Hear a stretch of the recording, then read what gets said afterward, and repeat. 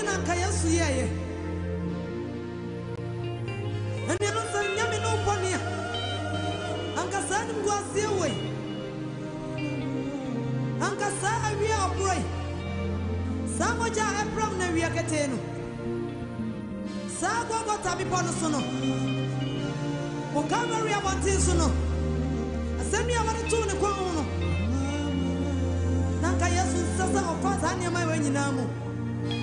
na so sani abaya me no ya banya emfa ahode na ya de ya won fro se fo ne puchira mu nti Bible si odane ne ho ma ya so gwa ma se won fa ma fore empata me no boni o huna mani bebre Bible si wasani sayeche na watuni ntasuo wo bona sutura minyame do ya mama na ko wan ho kwan so tini ho na so sani abaya minu ya banya emfa ahode nti Bible si asanua no sompo no wankasa ojane ho nyina de maye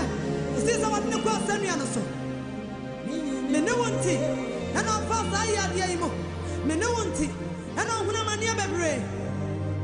mene wonti na moja pra mo no na wadne apia won mfim na moja ene nsuo di afra Bible si apia ko ya na sase antimi agenti apia na no ni moja ne ke kama biara ni mo no sanya mi ebe huna mani ma me no anwa wada ya so yi kire ya nie na den na yaye adena yaye adofo mama Yesu wo e homra ya faso sanso. Thank you, Jesus. Father, we give you all the glory. We exalt your name. We micrograph you and we elevate you this dawn. We exalt your name because you are God. You are the King of kings and the Lord of lords, the great I am, the door, the desert. You are our help in terms of suffering, our shade and our buckler, our intercessor, our song, our melody, our harmony, our portrait. You have become our wisdom, knowledge, and insight. Father, we give you all the glory. We exalt your name this dawn. You have become our head lifter. You have become our buckler. We micrograph you. We submit this broadcast totally upon your power and your impartation.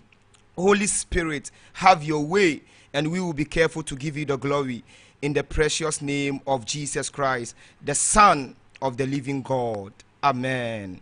Let's give God the glory. Let's give Jesus Christ the glory. Father, we give you all the glory. We exalt your name. Father, we say you are holy, you are holy. Holy is thy name. There's no one like you. So sit on throne in the cherubim of glory. Upon your mercy seat, you are God. You are the Alpha, you are the Omega, you are the beginning and you are the end. You are our everything. In this end time, you have been able to keep us up to today. So Father, we give you all the glory in this end time. We exalt your name. So many people have died. Yende radiase, yenda Yesu Kristo ase. Ewon pempensoa one yen abedre da Yesu ase. Me sister biwano nada Yesu Kristo ase. Owura Yesu ye da wase. Ye hyew din kronkron enumunyam. One ahyase no ene ewieye. O se ade ewieye ehu hia esene na ahyase ye da wase. Ye hyew din kronkron enumunyam. Aseda enkan ayeye enkan entontom empeja enkan yewura Yesu ye dawase ye hyew anyumunyam ye hyew anyumunyam ye se oye kronkron oye kronkron oye kronkron kronkron ni wo asafo Awurade ade nyina sutumfo wo a wote ho na wo ho na wo reba ye dawase yɛhyɛ wo animuonyam yɛsi glory glory glory glory glory glory glory unto Jesus Christ of Nazareth, the great mighty God. He is God.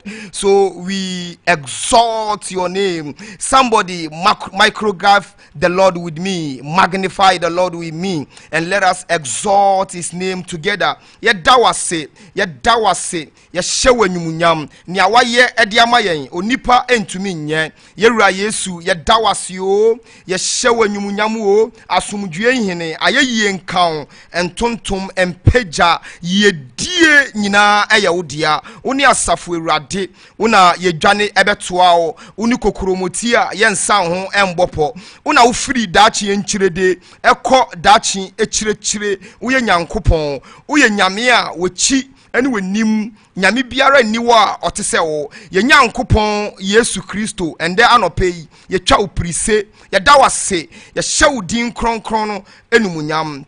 yɛse aseda enkan aseda piesie pa ɛne yɛde ma yɛnagye nkwapa Yesu Kristo ɛwɔ yɛ mpaebo yi mu yɛda wase yɛhyɛ wo animuonyam ɔse yɛma yɛaseda ɛndɔɔso ɛnsene yɛbisadeɛ yɛkɔ so ada yɛnagye nkwapa Yesu Kristo ase ɛwɔ mpɛmpɛnso a ɔne yɛn abɛduro yi yɛda yɛn Awurade Yesu Kristo ase ɛwɔ yɛ maame ebusia ɛde ama yɛ maame ebusia yɛ papa ebusia borɔno a yɛte so efi a yɛte mu yɛnkɔ so nda Awurade ase owura Yesu yɛda wase yɛhyɛ wo animuonyam David sɛ mekɔda no medate sɛ owufoɔ ɛnso mesɔre yɛ no na Awurade aba kɛseɛ bi ekura me mu yɛda wase yɛhyɛ wo animuonyam ɛde ma yɛ maame ebusia yɛ papa ebusia borɔno a yɛte so efi a yɛte mu adɔfoɔ meda Awurade ase ɛde ma wo kra wo nipadua wo honhom meda Awurade ase ɛde ma wo mba meda Awurade ase ɛde ma wo maame wo papa meda Awurade ase ɛde ma wo awareɛ meda Awurade ase ɛde ma wo adwuma a woyɛ ewieye bere yi mu meda Awurade ase ɛde ma empɛmpɛnso a ɔne wo abɛduro yi meda Awurade ase ɛde ma apakasie yi a ɔde ama yɛn yɛda Yesu Kristo to ase ewo empempenso a oni yen abeduro yi wo ye kronkron wo ye kronkron okronkron mu okronkron mu okronkron wo ye kronkron Yahweh Messiah Yahweh the Messiah yada wase Yahweh Elohim yada wase Yahweh yada wase. Thank you Abba Father, thank you Master Jesus, thank you sweet Holy Spirit, Rakabra, Koshkaraba, Rikataraba, Rima Andariaba, Vandaraba Baba, Yadawase, Yashawa Numunyam, Ewo Yesu Kristo Dinimo. Amen. Yakoswa bompaye, yesre hon kronkron, yesre ye na radi Yesu Kristo. So boni bia ya ye bia, onfa ye boni encheyen, onfa ye munatuo encheyen, onfa ye mumuye encheyen, na onyen na so entie ye mpaebo. Yankoswa bompaye, ewo Yesu Kristo dinimo, ewo Jesus Christ dinimo, owura Yesu fa umoja ne tew ye ho, fa umoja ne tew ye ho, umoja kronkron, umoja enye boni da, una wo ba wiase, uye nyame ewo nipem yɛda wase yɛhyɛ wo animuonyam owura Yesu fa wo mogya ne tew yɛ ho bɔne biara a yɛayɛ honhom mu bɔne honam mu bɔne yɛkra sa yɛ bɔne bi na sɛ ɛkɔ owuo mu a yɛsrɛw sɛ wo de yɛ bɔne nyina bɛkyɛ yɛn na watew yɛ ho efiri ne antie nyina ho yɛsrɛw fa wo mogya no wo mogya ɛte sɛ tadeɛ. Cleanse us with your blood. Cleanse us with your blood. Oh, Master Jesus. Cleanse us with your blood. Cleanse us with your blood. For umoja ne tew ye ho. For umoja ne tew ye ho. Umoja ekasa. The blood that speaketh better things than that of Abel. Yes, no. Say for some moja no. For tew ye ho. Ewo Yesu Kristo dinemo. Ewo Jesus Christ dinemo. Ora Yesu yesre wo. For umoja ne tew ye ho. Boni biara ye. Yensem fata. Say ebeba wonim yesre wo say fa wo mogya no wadishi mogya no umoja eka nepa esini Abel mogya no fa saa mogya no fa tew ye ho ewo Yesu dinimo ewo Jesus dinimo for wadishi moja no fatiw ye hu ewo Yesu dinimo ewo Jesus dinimo yesrewu o ya pakesie so fa wa moja no fa wo moja no wadishi moja no fatiw ye ho ewie ye breyi mu ebra u beyi se wantiw ye ho a ye ntumi nko ye wore ye hunhum atale ewo ogwama Yesu Kristo moja ni mu papa yesrew fa wo moja ne tiw ye ho umoja enye boni da fa umoja ne tew ye ho ewo Yesu Kristo dinemo yesrewu o umoja etese tade fa umoja ne tew ye ho umoja etese epo fa umoja ne tew ye ho ewo Yesu Kristo dinemo ewo Jesus Christ dinemo yakoso abompaye yesre ho kronkron Bible says ho kronkron enka ye ho a yentumi enye bibiara enso Eradi Yesu Kristo eni nti yesre ho kronkron se on be di enimu kan biwano na invite the Holy Spirit to come and lead us ewo Yesu Kristo dinemo ewo Jesus Christ dinemo Holy Spirit come and lead us in the name of Jesus, in the mighty name of Jesus. Holy Spirit come and lead us ho kronkron betenetene yen ho kronkron bedi enimu kan bedi emu fusane ewo Yesu Kristo dinemo ewo Jesus Christ dinemo ho kronkron bedi hene ho kronkron bedini ewo Mpaebo imu ewo Yesu Kristo dinemo ewo Jesus Christ dinemo tumi biara be ma no homene so ho kronkron bresa tumi die na sen yesupa tumi die nyinara e de hye ho kronkron ni su ene ne marase ewo Yesu Kristo dinemo ewo Jesus Christ dinemo ho kronkron bedini invite the Holy Spirit without the Holy Spirit we can never do anything to please God. Without the Holy Spirit we can never make it to the rapture. We can never make it to the event that is occurring, that is about to occur. We can never make it. So let us invite the presence of the Holy Spirit. Ewo Yesu Kristo dinemo ewo Jesus Christ dinemo hon kronkron bedini ewo Yesu dinemo ewo Jesus dinemo in the name of Jesus, in the mighty name of Jesus. Hon kronkron bedini ewo Mpaebo imu ewo fia yetimu ewo brono ayetiso ewo yemama ebusiemu ewo papa ebusiemu ewo fia yetimu ewo Yesu dinemo ewo Jesus dinemo hon kronkron bedini ewo Mpaebo imu hon kronkron bedini ewo ejuma imu hon kronkron bedini ewo YAHWEH imu ewo Yesu Kristo dinemo ewo Jesus Christ dinemo hon kronkron bedini ewo ye Kristo sum akunto imu bedini o ewo Yesu dinemo ewo Jesus Christ dinemo. Bible say hon kronkron ba yeso a yebenya ahoɔdene. Acts chapter 1 verse number 8, the Bible said when the Holy Spirit come upon you, you will receive power. So we need the power of the Holy Spirit. Let us pray. Rakabra koshkaraba rikataraba rima andariaba vandaraba baba yenyawa hontene yenyawu tumi. We need your power, we need your authority. Ewo Yesu Kristo dinemo. We need the presence of the Holy Spirit. We need the presence of the Holy Spirit. We need the power of the Holy Spirit. Have your way, Holy Spirit. Give us the power, give us the power, give us the power. You said in your word in Acts chapter 1 verse number 8, he said when the Holy Spirit come upon us, we will receive power. Give us the power, give us the power, give us the power by the help of the Holy Spirit. Give us the power, give us the power, give us the power. Ewo Yesu dinemo ewo Jesus dinemo yehia wa ho dene ewo ewieye bremu. We need the power of the Holy Spirit.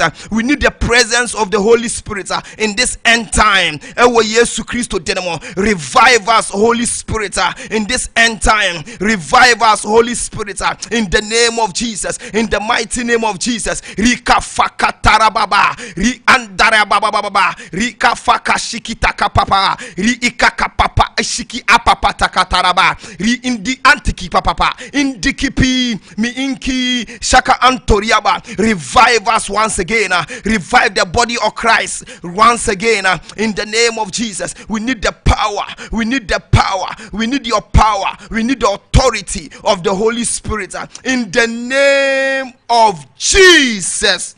Christ of Nazareth. Yakoso abompaye ye bompaye. Bible said Daniel e bompaye na Persia tumi esompaye nimu ye bompaye tumi biara wanwe na so opeso oso ye Mpaebo imu ye bompaye se oja entom saa tumidie no ojantomu ewo Yesu dinemo ewo Jesus dinemo tumi biara ewo ye mame fie ewo ye papa fie ewo bro no etiso ewo fie etimu ojantomu ewo Yesu dinemo ewo Jesus dinemo tumi biara amma no homene so ewie ye breyimu oso nyame mba mpaebom ojankom so ewo Yesu dinemo ewo Jesus dinemo tumi biara eso ni nyame mba mpaebom ojankom so ewo Yesu dinemo ewo Jesus dinemo in the name of Jesus, in the mighty name of Jesus. Hon kron ja enkom so Persia tumi biara amman homene so any spirit, any familiar spirit, we overcome you with the help of the Holy Spirit. Ojankom so Bible said Danielebompaye na Persia tumi esompaye nimu ye bompaye say tumi biara ewo ye mame fie ewo ye papa fie ewo bro no etiso ewo fia etimu so ni pampaye bom wa bompaye unya emboaye tumi bia som esane empaye nti onpese emboaye beba ye nchen ye bompaye se sa tumi no oja enkom so ewo Yesu Kristo dinemo ewo Jesus Christ dinemo ojantomumu ojankom so ewo Yesu dinemo ewo Jesus dinemo hon kronkron ja tumi biara eni ye diesie ewo ye mame fie eni ye diesie ewo ye Kristo sum akwantu eyimu ojankom so ewo Yesu dinemo ewo Jesus dinemo tumi biara empese ye be sum nyame na yakoye nim Kristo sum akwantu eyi a ye pese ye koye Yesu nchen na tumi bi etwitwa ye nan etiri ye bompa ye se sa tumi die ni nyinara ojankom so ewo Yesu dinemo ewo Jesus dinemo tumi biara ewo ye mame fie ewo ye papa fie ewo bro no etiso ekutia ye mpaebo ekutia ye yedie ekutia ye Kristo sum ojankom so ewo Yesu dinemo ewo Jesus dinemo hon kronkron ja enkom suo ewo Yesu dinemo ewo Jesus Christ dinemo yakoso abompaye se ewie ye breyimu hon kronkron enhye nyame mba ma ye bompaye se ewie ye breyimu ebra ben se Yesu Kristo be pie ewo n'anyunya mu no se hon kronkron anhye ye ma obronsam ebefa ye nomum nti ye bompaye se hon kronkron enhye ye ma hon kronkron ondane hu adi Yesu Kristo ondane hu adi nkire ne mba yembia no bompaye ewo Yesu Kristo dinemo ewo Jesus Christ dinemo enda no peyara owura Yesu ei dan hu adi kire yen ebra ubei dan hu adi kire yen bebi biara ya chia Ewurade boa yen ma honhom emboa yen ne yentumi ndimu ewo wenim ewo Yesu dinemo ewo Jesus dinemo ewie ye breyimu bebi biara ya tosini bebi biara ya tobaha ewo wenim owura Yesu ei ma honhom mboa yen ma honhom kronkron no ma emboa yen ewo Yesu dinemo owura Yesu Kristo onipe biara wa hwease ewo Kristo sumu se ya hwease a Ewurade pagya yen se ya hwease mpo na se ye nimu a Ewurade pagya yen fesi bebi a opese yesi ewo Yesu Kristo dinemo ewo Jesus Christ dinemo Kristo suma kwantu yimu se ya hwease ewo kwan bi so a Ewurade hu ya mobo na pagya yen na ma ye honhom na dan hu adi kire yen ewo Yesu Kristo dinemo ewo Jesus Christ dinemo in the name of Jesus, in the mighty name of Jesus. Ewurade dan hu adi kire yen papa dan hu adi kire yen na tenetene yen na boa no honhom tenetene yen ma honhom tenetene yen bebi biara ya hwease a yennim Ewurade pagya womba papa pagya womba ewie ye breyimu Ewurade obronsam wia womba ewie ye breyimu ebra ubei obronsam ewia womba enda no peyara Ewurade dan hu adi kire yen papa dan hu adi kire yen ewo Yesu Kristo dinemo ewo Jesus Christ dinemo ewo Yesu Kristo de yekoso abompaye ye bompaye se fidie biara obronsam esum a odi dede nyamemba otwe nyamemba ede akọ oseye mu oseye aminem ye bompaye se nchichiridie biara a odi achichiri nyamemba onyame nsane ne mba Bible so onyankopon fapem ejina ho ejina ho tintim na onyankopon nim wona oye ono yankopon dia nti ye bompa ye se ne fapem ejina ho yi onyankopon gine mba emfiri buronsam nsem onyame nsane ne mba nchichiridie biara yembia no bompa ye ewo Yesu Kristo denemo ewo Jesus Christ denemo owura Yesu yi nchichiridie biara a Lucifer a Satan echichire wo mba ofa ekwan biara so obechichire wo mba Ewurade sane omo papa sane omo se wachichire wo mba no mo a Ewurade sane omo esanse nkrofo omo ko hell omo dosu dodo esanse nkrofo omo ko aminem omo ko asase ase eye hell eye asamanado dosu dodo Ewurade jeomba papa jeomba firi obonifo ni fidie mu papa jeomba firi obonifo ni fidie mu ewo Yesu Kristo dinemo ewo Jesus Christ dinemo fidie biara a obonifo no wasum yen Ewurade gie firi ninsem papa gie firi ninsem ewo Yesu Kristo dinemo ewo Jesus Christ dinemo rakabra koshkaraba rikataraba rima andariaba koshkaraba indikipi mi inki shaka antoriaba vandaraba Ewurade jeomba o enchichiridie biara Ewurade ye sane ahome biara a Lucifer a Satan edi achechire womba ejina Yesu Kristo din so ejina Yesu Kristo moja ne so ejina enum adansidie esane womba Ewurade ye sane womba papa ye sane womba ewo Yesu dinemo ewo Jesus dinemo Ewurade nchichiridie biara yesane womba o umba biara a Lucifer odi amane bi edi ato omo so Ewurade yesane omo papa yesane omo ewo Yesu dinemo ewo Jesus dinemo Ewurade sane womba papa sane womba umba biara a Lucifer achichire omo Ewurade sane omo papa sane omo ewo Yesu dinemo ewo Jesus dinemo Ewurade ndano peyara yesane womba o umba biara a bronsam achichire omo odi ni fidie edi wia womba Ewurade sane womba papa sane womba ewieye breyimu a Ewurade sane omo papa sane omo ye sane omo o Ewurade mba biara nyame mba biara a obronsam afa kwan biara so obechichire omo Ewurade sane omo papa sane omo ewo Yesu dinemo ewo Jesus dinemo ri afakataraba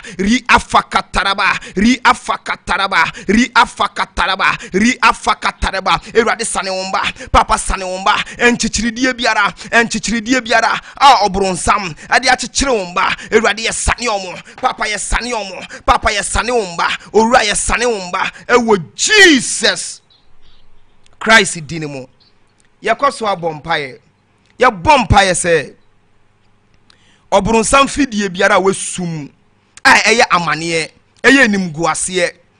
eye promise and fail eye disappointment ye bompaye sa afidie ni nyina ye bubu sa afidie no na nyamemba enyom fa ahudie ye mbia no bompaye ewo Yesu Kristo dinemo ewo Jesus Christ dinemo Ewurade fidie biara a obronsam edie sumumba eye amane eye ohaw eye nimguase eye abrabotwesan ojantomu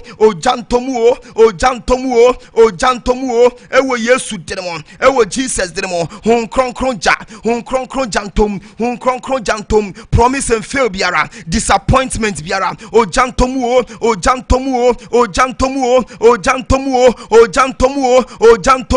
ewo Yesu dinemo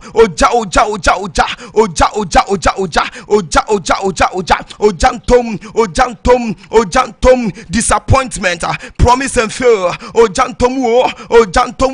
ojantomu nentri chiche biara hon kronkron jantom ewo Yesu dinemo ewo Jesus dinemo ojantomu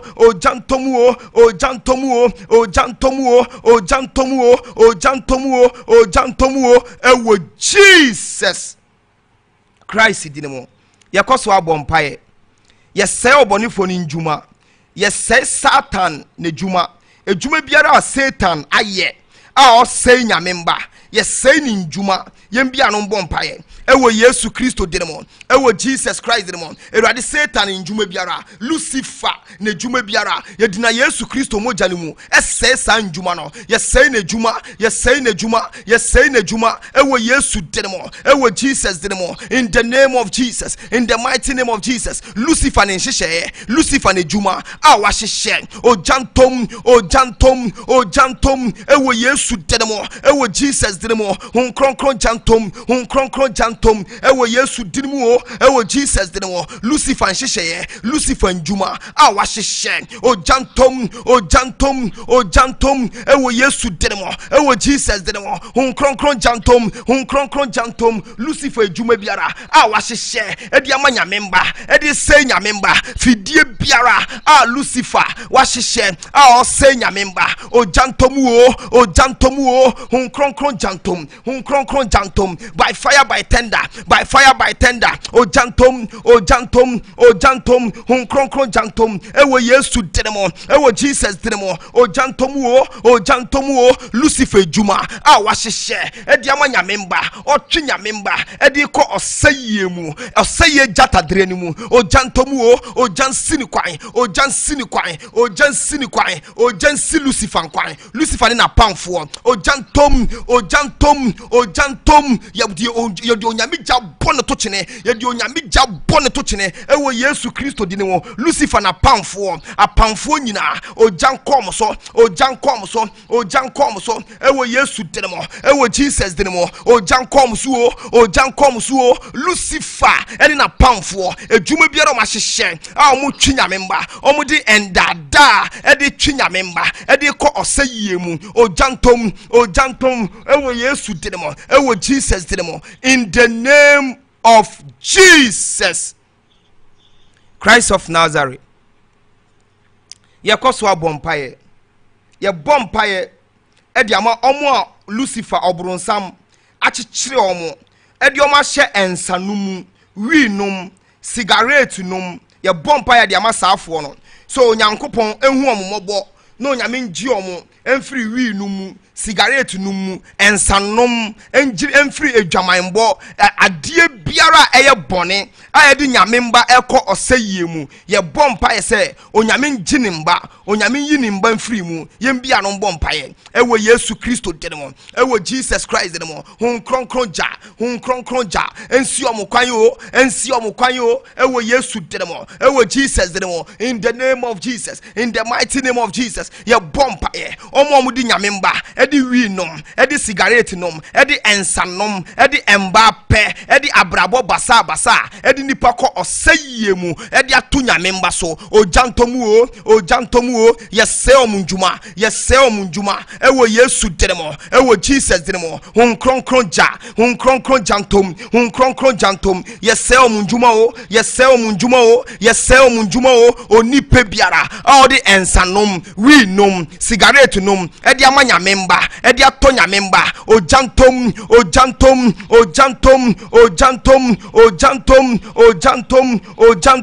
ewo Yesu dinemo ewo Jesus dinemo hun kronkron jantom onipe biara yato ensanom di amano wato ensanom entintan edi ama onipe bi obronsam ato wafa nipa bi so asto adie bi edi ato nipa bi so ye yifri ne so ewo Yesu dinemo ewo Jesus Christ dinemo ebusie biara ene ensem a ewo ebusie ni mu ebusie bi wo ho a ubon se embrantie ewo ebusie ni mu bon se embrantie enyumunyamfo enso na bronsam afa nipa bi no so ato ensanom bon se abrantie kama ensanom asɛe no wanom nsasa atrope ubon se abrantie kama na wi cigarette wato muntintan oye no ho hwia enye yie enti ye bompae ye koso abompae de amasaafo no biom ye bompae se onyankopon hu omomobo na onyi omu emfiri saa nyemu no yembia no bompae onyame hu omomobo ebusie mu onyi ebusie ni mfiri saa nnome no mu ensanom eye nnome a oboronsam tumi fa nipa bi so eto